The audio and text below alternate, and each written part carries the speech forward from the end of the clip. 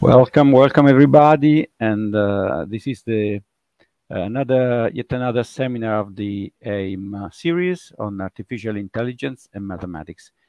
Today we are very happy to have with us Carola-Bibiane Schönlieb. Carola is a professor of applied mathematics at the University of Cambridge. There she is the head of the Cambridge Image Analysis Group and co-director of the EPSRC Cambridge Mathematics of Information Healthcare Hub. Since 2011, she's a fellow of Jesus College, Cambridge, and since 2016, a fellow of the Alan Turing Institute in London. She also holds the chair of the Committee for Application and Interdisciplinary Relations of the EMS. Her current research interests focus on variational methods, partial differential equations, and machine learning for image analysis, image processing, and inverse imaging problems. She has active interdisciplinary collaborations with clinicians, biologists, and physicists on biomedical imaging topics, chemical engineers, and plant scientists on image sensing, as well as collaboration with artists and art conservators on digital art restoration.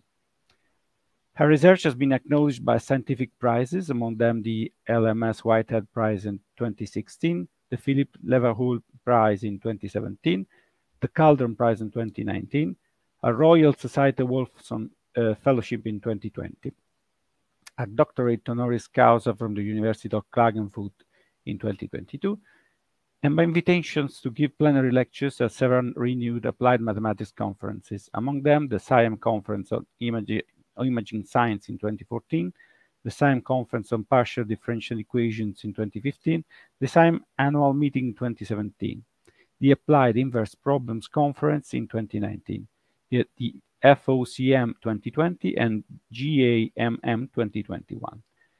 Okay, it's a pleasure again to have with us Carola. Please, I leave the floor to her. Please go on. Thank you so much, Flavio, for the really kind introduction. Thank you also to Italia and Flavio for inviting me to give this talk to you today. Thank you so much. So, what am I going to do in this roughly 1 hour presentation? I want to introduce you to the, in my opinion, fascinating topic of AI and imaging, or how I like to term it, mathematical imaging. And in particular, I want to tell you what kind of problems we are solving in mathematical imaging, why we want to solve them, and how.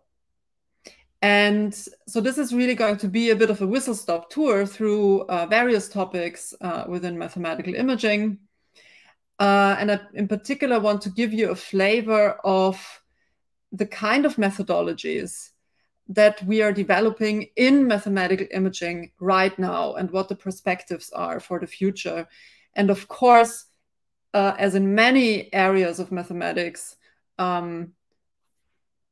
deep learning, machine learning is having a huge impact on how we do things. And so that you will also see in my talk. I have lots of slides. If I don't get to the end, it's not an issue at all. I just need to keep track of time, or, you know, Flavio and Italia might want to stop me at some point. Okay, so since this is a talk on AI and mathematics, I think the best way to start explaining what mathematical imaging is with a definition. And so let me spell out a definition. Mathematical imaging is the study and development of mathematical methods for image analysis, image processing, and inverse problems in imaging. Yeah? And to get us a little bit into the mood, what mathematical imaging is about and what it can do, I want to watch with you a video. And I hope this is going to work now, because I've not used this system here before, but we'll see in a moment. I hope you can now see this. Hey, Carola. Hi, Samu. Hey, you know how to remove things from photographs, right? That's right. Can we try? Sure. Can you make the code disappear? Okay. Watch it. Oh, right, pretty good. I think I can still see something. Yeah, that was harmonic in painting. Okay. We can try total variation in painting. All right. Okay. Oh, pretty cool. Isn't it? All right. Can we try some more stuff? Yeah, that would be fun. All right. Let's do it. Try.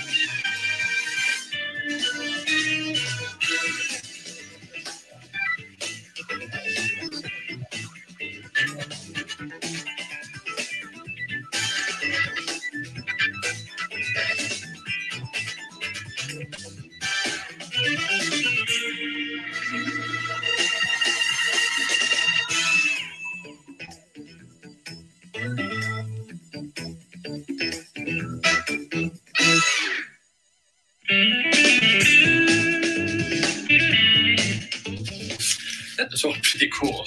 Yeah, that's the power of applied mathematics. Can in-painting make us disappear? Sure.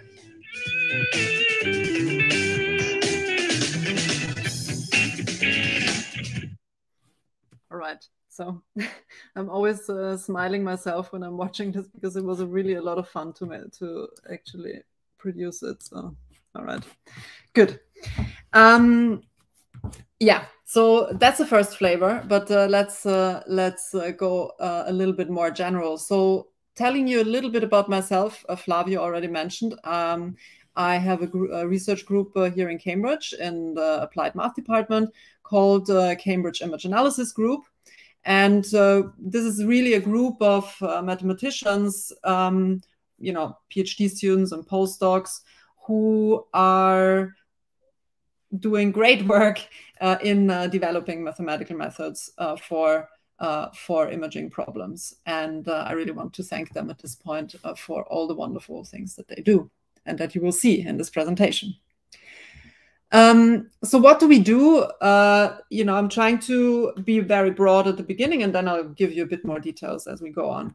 So we develop mathematical methods based on partial differential equations. So now you see already some of the mathematical topics that appear in this area of mathematical imaging. So partial differential equations, variational models, optimization, and machine learning to solve a relatively wide range of inverse imaging, image analysis, and image processing tasks, ranging from image reconstruction from indirect measurements, such as they appear, for instance, in computed tomography, where we are not measuring an image directly, but where there is a process involved to actually be able to see an image from the measurements. Image restoration, so image denoising, deconvolution, deblurring, things like this. Image segmentation and classification, sorry about that. Image segmentation and classification, all the way to also analyzing and processing dynamic imaging data, so video data, and there we do motion estimation and object tracking. So all this theory and method development that we do on these models that we develop for solving these tasks is usually linked very tightly to real-world applications. And since images are in lots of different places, also these real-world applications are quite diverse. So they range from photography to remote sensing, biomedical imaging, arts restoration, forensics, material sciences, plant sciences, and so on and so forth. Yeah? So this should just give you a little bit of a context of where I'm coming from and why I guess I'm presenting what I'm presenting to you today. Okay, so what I want to do in this talk is exactly to go through this what, why, and how. Okay, so what are the problems that we want to solve? Why do we want to solve them? So what are the applications behind lots of these image analysis tasks? And how do we solve them? And what are the challenges involved when we develop these methodologies? And linked to when we talk about what how we are solving these problems and the challenges, linked to this, I will also talk about perspectives. Okay? Okay, so let's start with what we want to solve.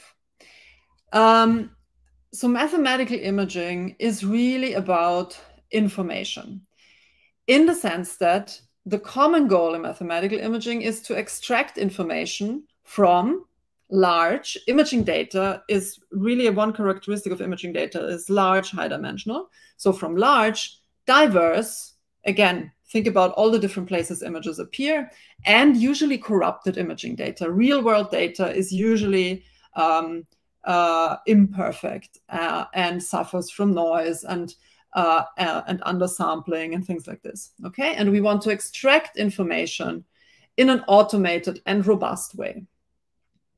And this information can come in various shapes and forms. It could be a motion estimation problem where we have a dynamic image sequence, like in this biological example, and we want to understand, so we want to quantify where things are moving in a video and with which speed. Another one could be image super resolution, here in a multimodal context where we're using one kind of spatially higher resolved image to super resolve another spatially lower resolved image. Or another one could be that the information we want to extract is the boundary around objects of interest, which is also called image segmentation. Okay, so again, going through this a little bit more systematically, these are just some prototypical mathematical imaging tasks. So image denoising, we have a noisy image, and we want to attenuate the noise, or or in other words, also could think of decompose the noisy image into the clean part and the noise. So here, just written down in mathematical terms. So we measure Y, which is the noisy image. We want U, which is the clean image. And in this case, I'm modeling this by additive noise. I have this noise, this random component here that I want to attenuate, I want to get rid of, and I want to compute an approximation to this U, usually, to this ground truth that I don't know. Another one is image segmentation. So here, and here I'm showing you this in a video context, but it's the same. I mean, you have seen at the previous slide. Could also be for static images, of course. So you have objects of interest in an image or a video, and you want to outline them. You want to delineate them. You want to find boundaries around them automatically. Okay, and that you could, for instance, formalize in this way. So you have given U, which is your image or your video, on a spatial domain that I call omega. And then what you want is you want to compute, and here I'm formalizing this as a characteristic function. I want to compute the characteristic function of a subset of the spatial domain that that is the support of my object that I want to segment, right? So you could think about formalizing it like this. Another one is image reconstruction from indirect measurements. I've mentioned this before, right? So in a lot of times in imaging, in applications, in medical imaging, but also in biological imaging, as well as, for instance, material sciences, the moment I want to look inside things that are not opaque, I I'm usually not measuring an image directly, but I'm measuring some transform of this image. I'm doing some kind of tomography. And that is a very, very standard task in mathematical imaging, to reconstruct an image U from measurements Y after this image U has gone through some linear or non-linear process, capital T. Okay, and of course I also have these the noise that is corrupting the data. Another one is image classification. So you have an image, for instance, that you want to classify into different components. For instance, in this case, different types of land cover from a satellite image, in particular from a hyperspectral image that has been measured.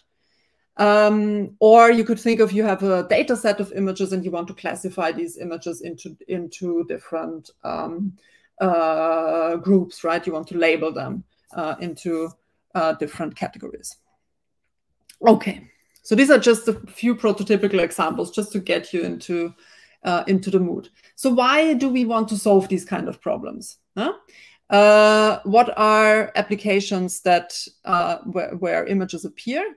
And again, as you have seen in the list I've shown you at the beginning, images appear in lots of places. They appear in real world application, as well as scientific research, as well as in a medical context, for instance. Yeah, so they appear in a lot of places, and in particular, their automated processing and analysis is required in a lot of different scenarios. And the applications I'm showing you are anecdotal. These are the applications that we have been working on in the CIA, or some of them. Yeah, I guess I'm showing you those because I'm really excited about them. So, well, this one that is here running through is one of my first interdisciplinary collaborations when I came to Cambridge with a zoologist.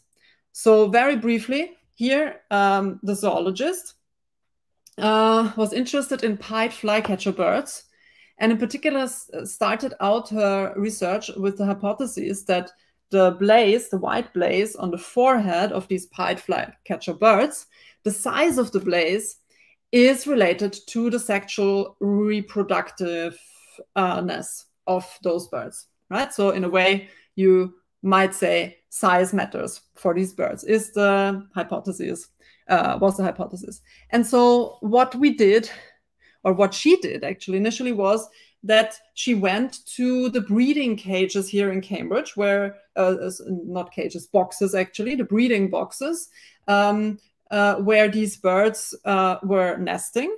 And she took photographs of hundreds of these birds, always together with a ruler to have a scale also associated, right? And so the rest, I guess, is explained by the pictures, but that was really quite a fun collaboration. But let's again go through this a little bit more systematically, see what could be application areas and what are the problems appearing in these different application areas. So this is biomedical research and clinical support. Of course, imaging is really crucial for both of these topics.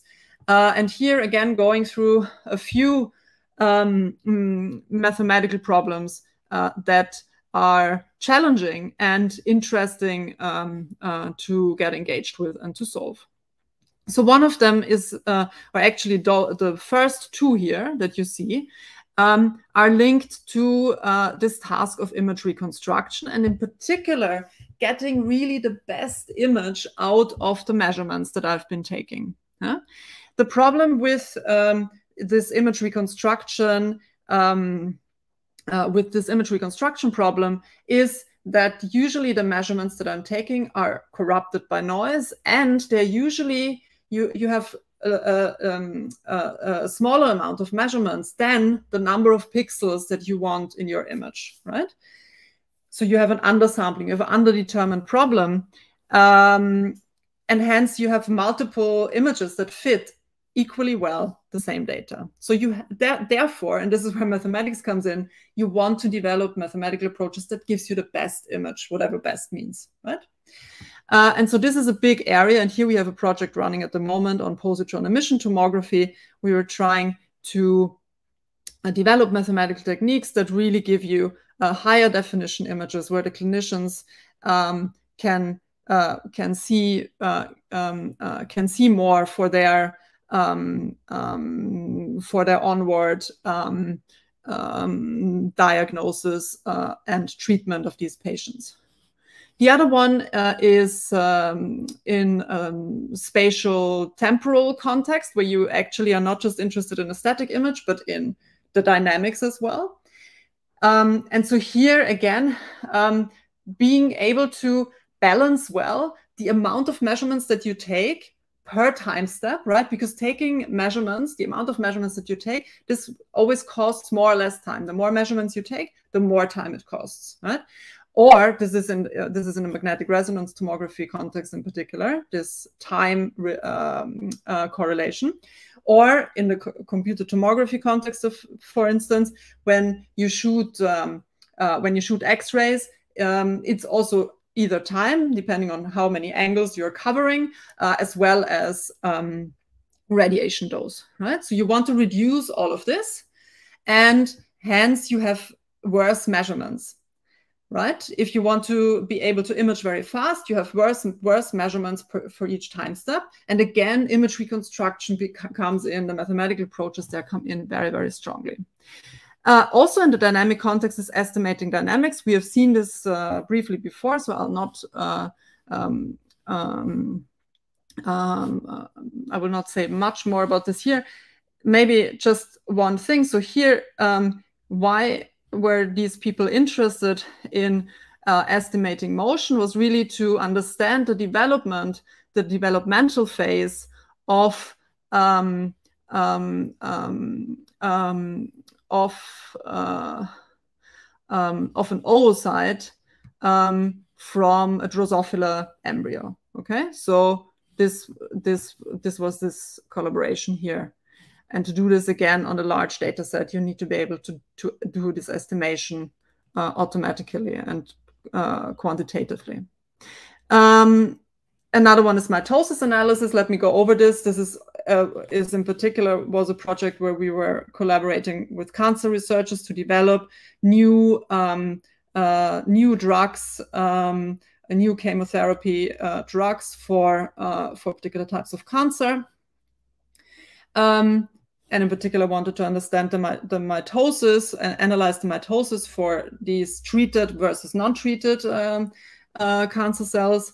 Of course, segmentation is huge in clinical support, right? For radiologists, because to manually segment organs from 3D imaging volumes is a huge amount of work and also requires a lot of expertise. And so to be able to learn from radiologists how they do this and to capture this in terms of a mathematical algorithm that then is able to reproduce this has a huge impact on how clinicians are doing their work. And again, related to this, diagnosis, prognosis. Yeah, so diagnosis, prognosis in the sense that we can develop algorithms that capture patterns in large data sets. Yeah, like data sets of patients with a similar type of disease, and that can use the patterns that they have learned to extrapolate, and meaning that if you get a new patient in, they can draw connections to the data set and say, actually, we have seen something like this before. Look back at this patient, right? It's probably this and this disease, okay? Or this and this prognosis, or you should treat the patient in this and this way, okay? All right, so let me watch the time a little bit, yes. So the other one is conservation and sustainability, something we have worked on a lot. And here we are mainly looking at either imaging data that has been collected from satellites, airplanes, or here we even have one project where we're looking at traffic video data. Yeah, but the idea of conservation and sustainability, or the kind of area within this that we are interested in, which is remote sensing, is to really capture properties of our Earth at scale, and to have the image analysis methods at hand that can interpret and analyze this data. Yeah? And so in the context of forest conservation, we have been developing methods to do delineation of individual trees from so-called LiDAR data, which is a kind of, you can imagine, 3D point cloud data that outlines objects on the ground. We have been developing methods for instance, again, in the forest context, species classification from hyperspectral imaging data, which is a kind of classification problem. We have been, and maybe let's go there, and we have been developing methodologies that can merge different types of satellite imaging data. Yeah, so for instance, aerial photographs, which are just RGB photographs, which usually have a good spatial resolution, with hyperspectral imaging data, which has more than just 3 color channels, but like hundreds, like 300 color channels. But therefore a smaller spatial resolution to merge them and get kind of the best information from both. Yeah? So multimodal image fusion is a really hot topic in actually lots of applications, but here I'm showing it for remote sensing. And then another one that we actually just had an advisory board meeting on this morning is a project where we are looking at traffic quantification and stratification of traffic mode.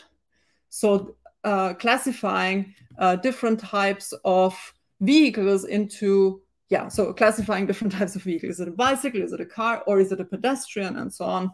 And this is together with health modelers who can then use that to make, to relate this quantification to how active a society is, how healthy a society is in cities around the world.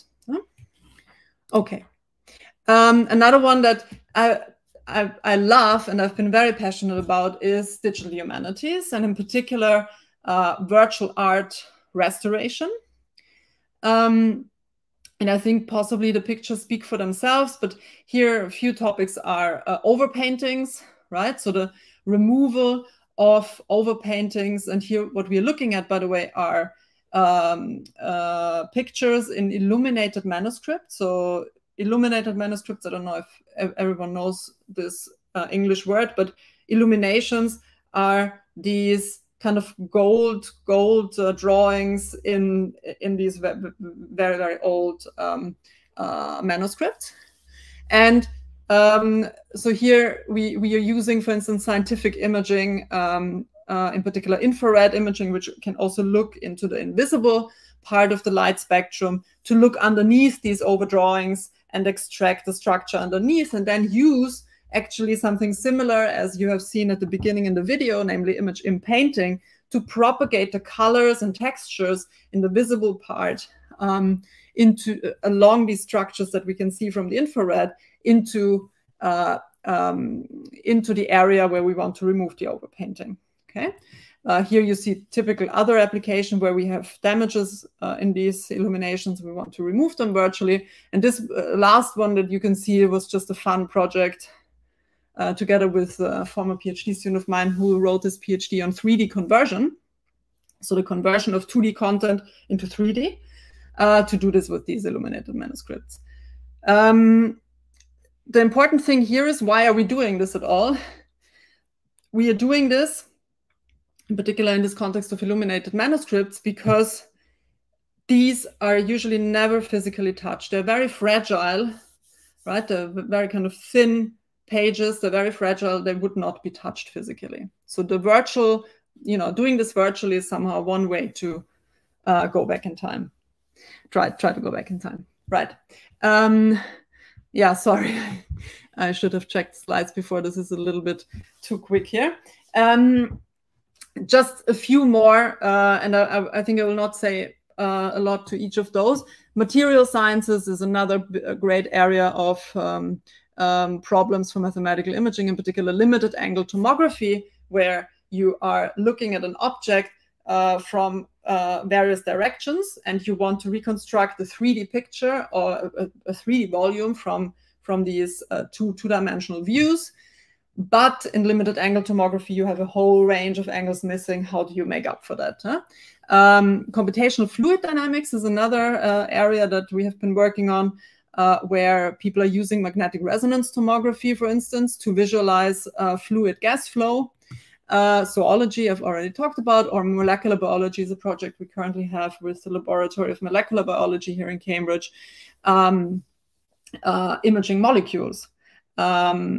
With so-called cryo-EM. Okay, so how do we do this? What are the mathematical approaches that are behind this? Maybe I should look at the comments. Okay, there are no questions yet, it's fine. Okay, so what are the mathematical approaches? And here, so let me go further.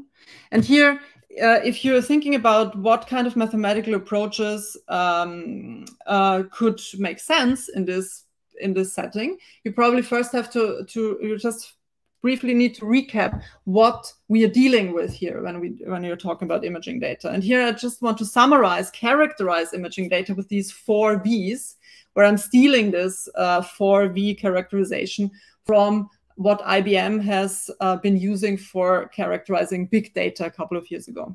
So the first one is volume. Imaging data is really huge. Yeah? It's high dimensional and it's very large scale, and with growing technology, of course, becomes larger and larger. Variety, okay, we have seen this. Velocity, okay, this data has also been acquired at increasing speeds, and so our methodologies need to be able to catch up with this. Right? And then veracity. So we need to have methodologies that take into account that our data is usually corrupted, noisy, imperfect.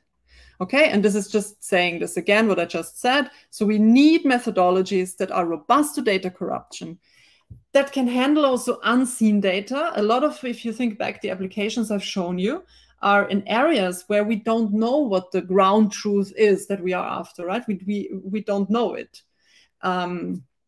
And these applications sometimes are either decision sensitive, like in the clinical context, or they're very important that we get them right because they are themselves informing research, scientific research.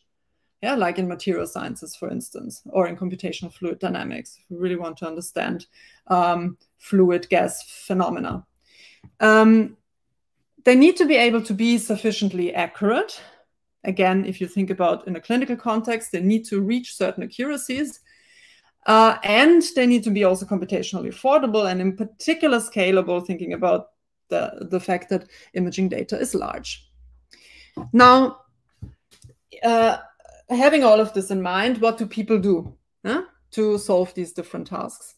So here, mathematical imaging can be categorized in kind of 2 paradigms that have mostly been developed separately from each other, but, and this is kind of really the first perspective glimpse, right? The exciting bits are happening at the interface between the 2. This is really where the exciting work at the moment happens, between what I call knowledge-driven approaches, where you start with an imaging task, let's say segmentation, and you formalize the solution to this task in terms of a mathematical equation, such as a nonlinear partial differential equation, or a minimization problem like this one. And a crucial component or crucial characteristic of why these mathematical models, these equations and variational models are working is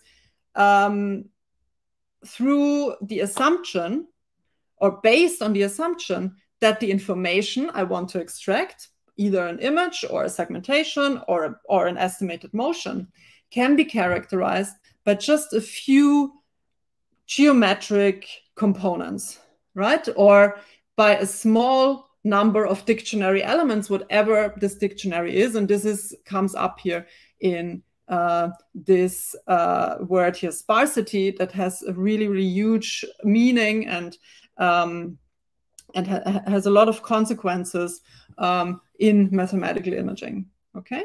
And hence we can express them as solutions of PDEs or something like this, yeah? The other one is data-driven imaging, where you don't start with a model. You start, instead of starting with an equation, you start with a lot of data, with a lot of examples of solutions you want your mathematical imaging approach to produce, okay? And which is your training set, yeah? And here, of course, in particular, I have in mind deep learning, neural networks, which have really, in the last, I would say, 5 years or so, has really had a huge impact in mathematical imaging and has really overtaken in lots of aspects these knowledge-driven approaches. And so what is happening at the moment is that that these two paradigms are being combined, and I'll tell you in a moment why. Huh? So just one example, let me just look at the watch. Yeah, I think what I'll do is, let me just think for a second. I think I might jump over this, yeah. Just to briefly tell you, a prototypical example of a knowledge-driven approach is variational modeling, yeah, which usually starts like this. So this is for image denoising here. You have a noisy image that you measure. You want to compute a clean image. And you do this by capturing it as a minimizer of an energy functional that on the one hand models the relationship between the clean image and the noisy one via, for instance, here you see NL2 squared fit, yeah? Plus what is basically regularizing, smoothing, denoising the image, yeah, is your regularizer. And here, going back to this sparsity assumption, right, L1 type of regularizers have been very, very popular in variational modeling, and in particular one which is called the total variation has been extremely important for computing clean images U with sharp edges, for enhancing edges in the denoised image, yeah, and attenuating at the same time the noise, which are these high oscillations showing up in the image intensity function. Yeah? Okay, but I'll go over this quickly. Here you just see some examples. Doesn't matter too much. There is a connection to PDEs, just briefly, through the fact that total variation regularization here, if you look at the corresponding gradient flow, let me actually go one step further, in particular at the place where you can actually differentiate this, where the gradient of U is not zero, you get a nonlinear diffusion equation. Yeah, and so the stationary point of this diffusion equation will then be a minimizer of this functional. Yeah? And here I'm just showing you the diffusion process. Okay. The nice thing about knowledge-driven approaches is that there is a lot of mathematical knowledge about them. On the one hand, both on the theoretical, on the analytical side, as well as on how to numerically solve them. And why is the list also how to numerically solve them so long? Because these approaches are usually highly nonlinear PDEs and non-smooth optimization problems. And so they require something a little bit out of the classical numerical analysis and also classical analysis box. Yeah? So on the analysis side, we encounter things like viscosity solution, geometric measure theory, problems, and so on and so forth. Okay, so the good thing about these approaches is there is a lot of theory, there is a lot of understanding on both the qualitative properties of solutions as well as knowing that solutions exist and are continuously dependent on the data and so on and so forth. Let me jump over this as well. And they work, right? So here I'm using them not for denoising, but for image inpainting, just linking back to the video. So this, and showing you again the evolution of the corresponding gradient flow, right? So you can see that this really works nicely. Right. So now contrasting this to the knowledge-driven approach. Now, if you go back to what I've shown you here, and you're thinking about what is happening here, right? So if you use total variation regularization for doing this image inpainting, thinking about the corresponding nonlinear diffusion equation that is doing this basically interpolation, solving this interpolation task, you might suspect that if I make these holes here, these damages in the image much larger, that this might look at some point, it might not look as good as it does now, right? You've also seen this in the video with the sticks. You could clearly see when you use total variation in painting that something strange has happened. And this really shows you a little bit the boundaries, the limitations of what these knowledge-driven approaches, how far you can go. Just based on the fact that they are based on this assumption of a small amount of features is being representable for the image that is lying underneath. This is, you know, this is the property that drives them. This is also the property that makes them so successful and so translatable from one set of images to another one, right? They don't need any training. They just work. Now, the power with recent data-driven approaches like deep learning is that they can do much better if we have trained them on data, if we have developed these models to capture the right prior information that is characteristic for the type of images I want to apply them to. Yeah, and so this is even already quite relatively old in this area. So this is what is super, and this is what has fascinated people for the last couple of years. Yeah, and so this is definitely extremely promising and fascinating. Of course, when you are looking at this from a mathematical point of view, that what I told you about the wonderful mathematical foundations of these knowledge-driven approaches in mathematical imaging, deep learning at the moment suffers really from a lack of those mathematical foundations. And, you know, this is a problem because there is no systematic way to design them. There is a safety danger that is attached to using approaches that are a black box, and there is a lack of interpretation. Okay, so this is basically what we end up with when we are thinking about knowledge and data-driven imaging, and I've mentioned some of these properties of both categories while going through the slides before.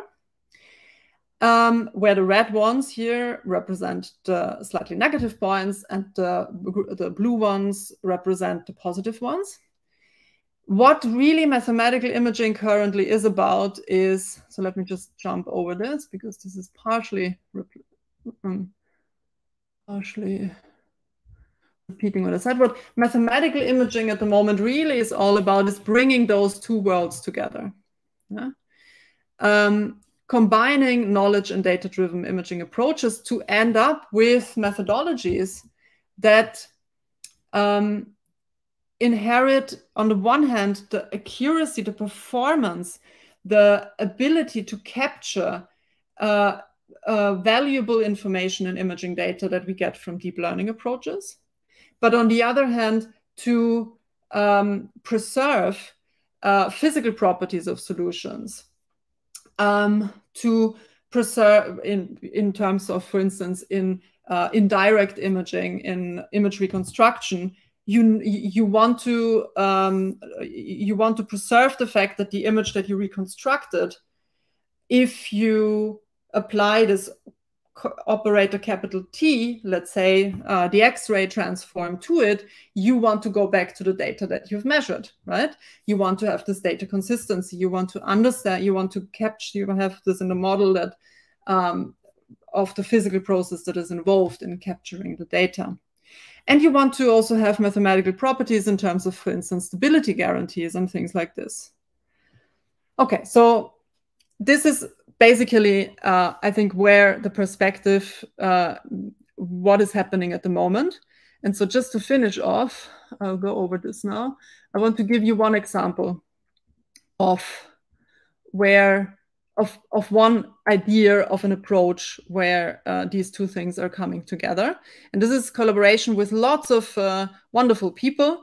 I'm not going to spell them all out now because I'm running out of time, but they are here and I'm going to also share the slides later. You can look at them again. This is based on joint works with them.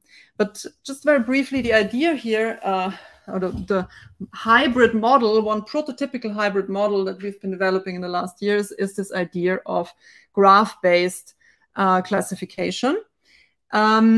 On the one hand, using PDEs on graphs to do the classification, but on the other hand, using deep learning to extract, to basically create the space in which the graph lives, okay?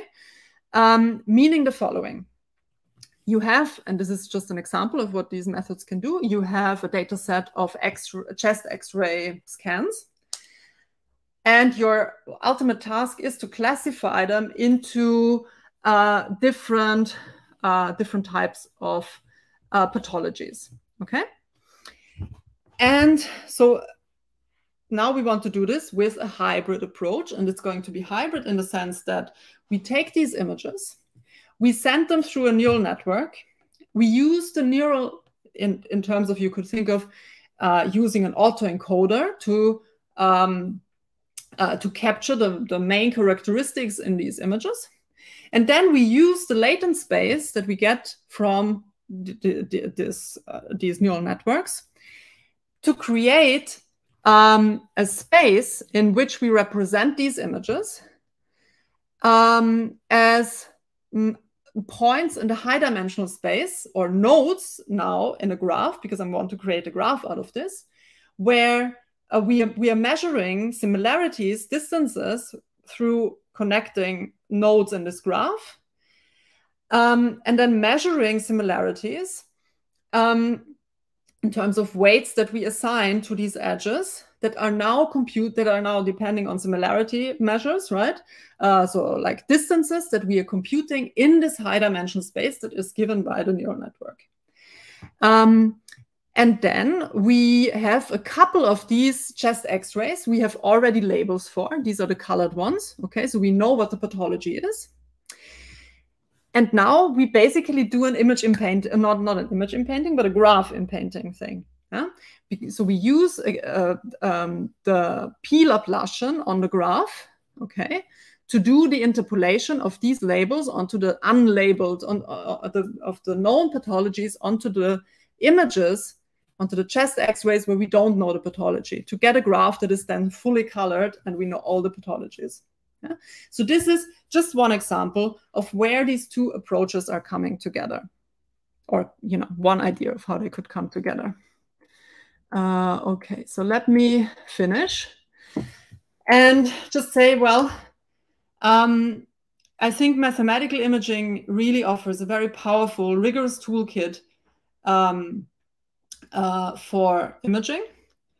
There are several applications that where images appear and where really mathematics is crucial for progress in the medical, clinical context, for instance, but also in research. And the big developments are at the moment happening in the context of AI and imaging at this interface between approaches that are given by mathematical equations versus, or kind of, a colleague of mine recently said, we should name this as the kind of principled way to solve image analysis problems versus the data-driven way where we use the data and very powerful models such as neural networks to capture what we want to do in these neural networks from the data. And so there are many opportunities for exciting new research to advance both the theory, to really derive methodologies that have all these properties in the table that I've shown, blue, right, that have really combined the best of both worlds. Computations, of course, and applications of imaging approaches. Thank you very much for your attention.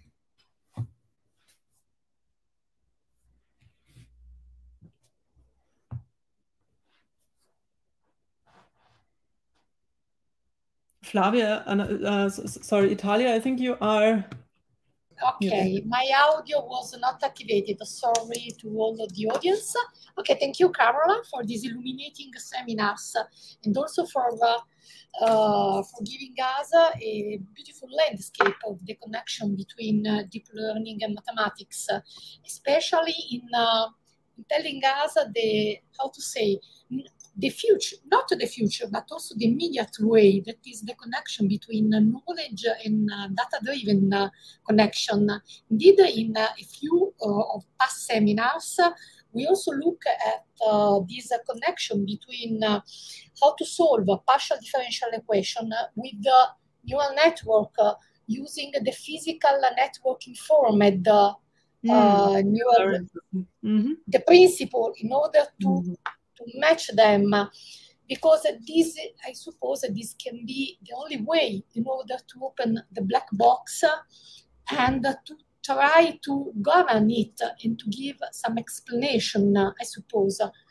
I don't see in the chat questions, but also thank you for giving all these references. In each slide, there was a different reference. So also very recent reference.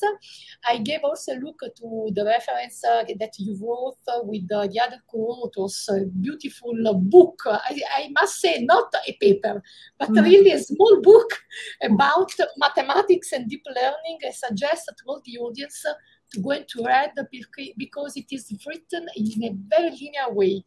So thank you also for this, because it was necessary. And just a question, giving back to GraphXNet, the last, the last. So just to understand. Okay. So in here, this is when the initial, you start with the graph construction, okay, and you use a neural network here for the graph construction. Exactly. And after, so this is the data-driven, and after you use the knowledge-driven, that is the model, to obtain the final graph.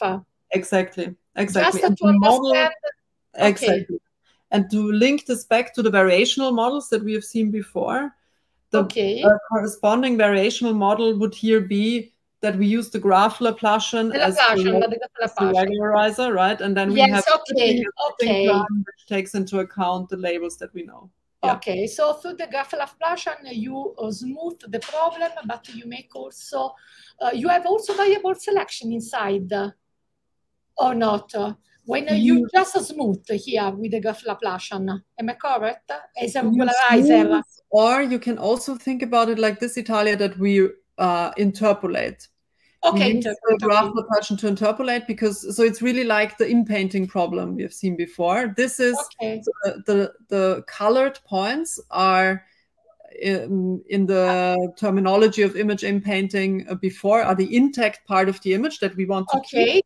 Yeah. And that we want to use to inform the colors of the others. We make inference on the colors of the other. Exactly. Okay.